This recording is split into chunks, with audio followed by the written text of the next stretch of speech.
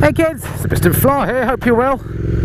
Out and about on the Triumph Street Twin. My newest bike, a bike that I've had now for about 3 weeks I suppose. Been riding the pants off it as much as I can, and got to the point where I think I know what the good and bad points are. So stick around and stay tuned. I'll give you the top 5 things I love about the Triumph Speed Twin.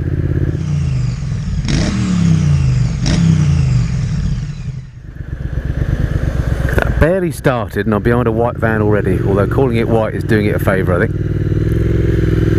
Stephen Duke's parquet flooring. You need to get a new van, mate. That one is horrendous. Okay, so as I say, I've been riding the Speed Twin as much as I possibly can the last few weeks, because when you get a new bike you just want to get and run in, don't you? So I'm glad to say I've done about 500 miles on it now, and yesterday I took it up to the local dealer.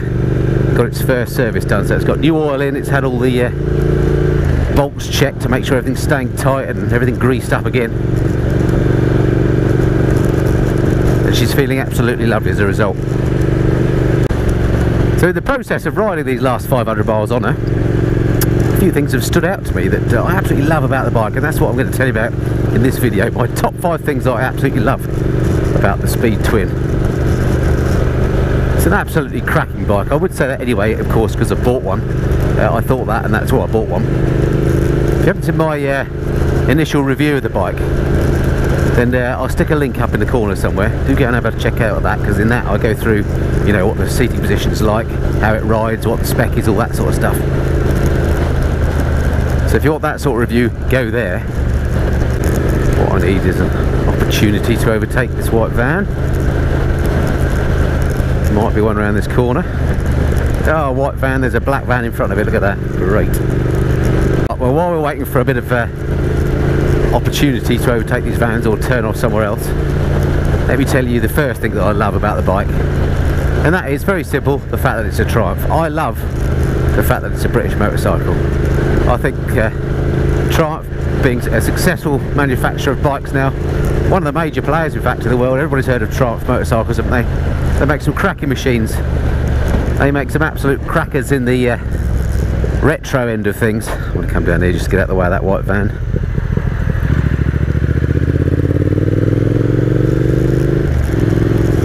And I'm really thrilled to be riding a British bike in Britain. Now, to be completely honest with you, I'm not too sure whereabouts the Speed Twin is made. I suspect it might be Hinckley, but it could be in one of the factories in Thailand, I don't know. But that's not important to me. I really don't care where a bike is made. It's designed in Britain, it's a British specification, it's built in a factory that has British quality control, and they're British designers that have made it. And I'm not saying that Britain is better than anywhere else, or British bikes are any better than Italian or American or Japanese.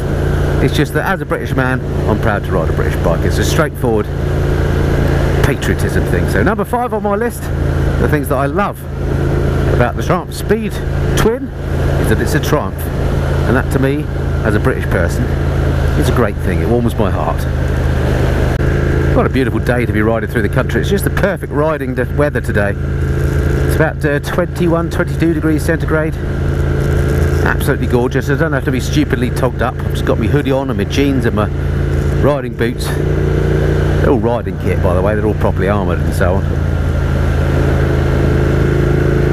But just not so trussed up as you have to be in the winter. It just makes it an absolute pleasure. Anyway, back to the point of the video. On to number 4 then on my list of the top 5 things that I love about the Triumph Speed Twin, and that's very simple. And one of the things that makes you buy a bike in the first place, it certainly does me, and that is its looks.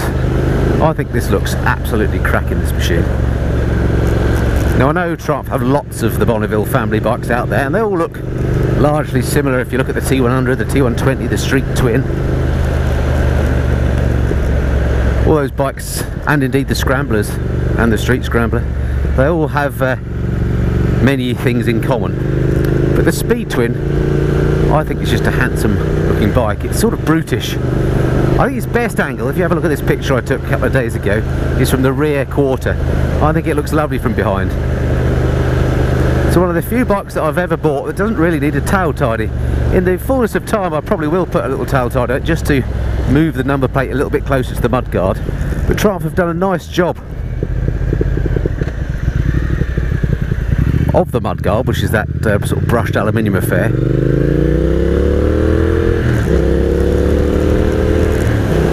And the styling generally, in keeping with all modern day Triumphs. The fit and finish is beautiful. It's got some lovely little touches about it.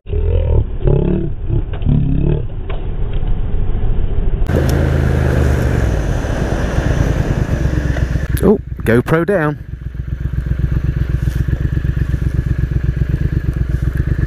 Oh no, GoPro emergency.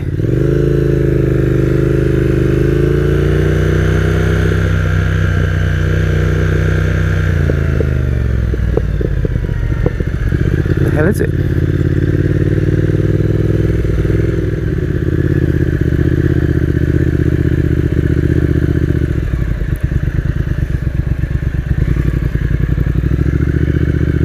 Ah, well, that's interesting. I'll have to look back over the footage to see where that came off, because I can't see it on the road anywhere. Bananas.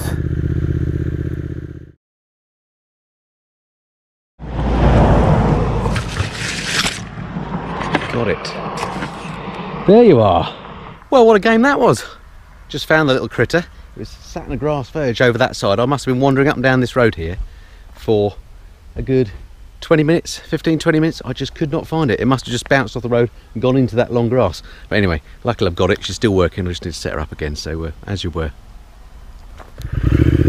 Right, well, that rather interrupted my flow. A little bit of excitement there.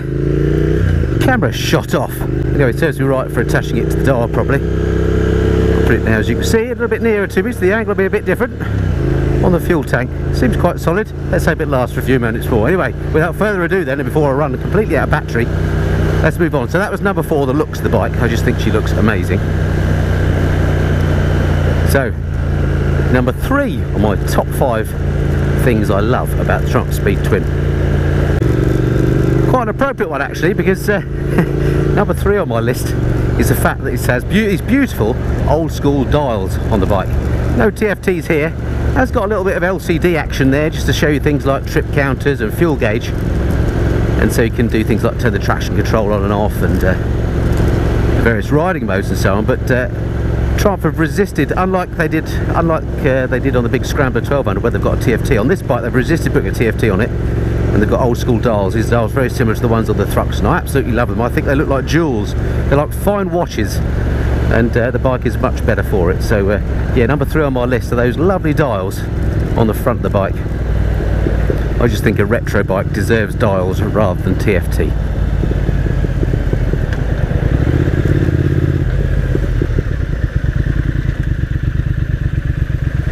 Don't worry about it, lady.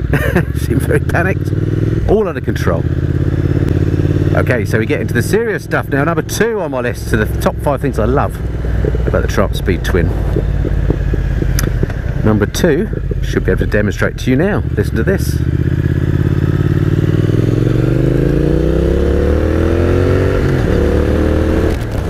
And you probably couldn't hear it very well through the microphone in my helmet, but it's actually the engine noise of this bike. It sounds absolutely beautiful.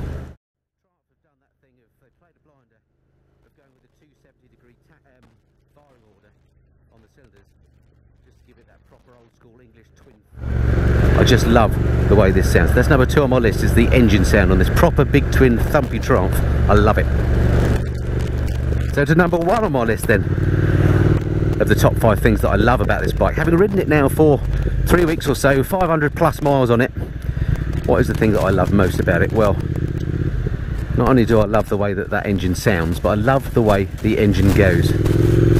Number 1 on my list is the engine on this bike. It's just got so much shove. They've done a lovely job of tuning it so that all the torque is where you need it at real world speeds, between 10 miles an hour and 70. The bike, if you wind the throttle on, particularly in sport mode, it just wants to pull your arms out of its sockets. It's one of those proper wolf in sheep's clothing, this bike. Don't be fooled that just because it's a retro bike you think it might be soft. This is the most brutal Bonneville I've ever ridden.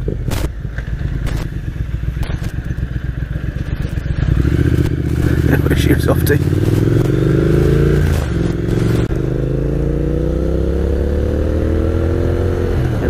like a rocket. Yeah. It's just a cool machine. Quickly nip past this scooter. The fit and finish on it is lovely. It handles beautifully. It's just a lovely machine, so I'm looking forward to many years of ownership ahead, me and the Speed Twin. Don't forget, if this is the first time that you've been to my channel, I don't just do bike reviews. I do things in the garage, I do stuff about how to look after your bike, I do live streams every month. I do a news review every month as well, where I look back at the bike news for the UK over the month. Basically anything and everything that there is to do with motorcycling, I try and cover here on the Listen and Fly. If you haven't done so already, it'd be fantastic to have you subscribe.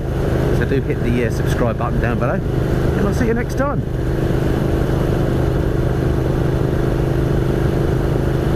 Alright, that's it for now. Look forward to speaking to you again soon. Until then, this has been the Listen and Fly. Cheerio.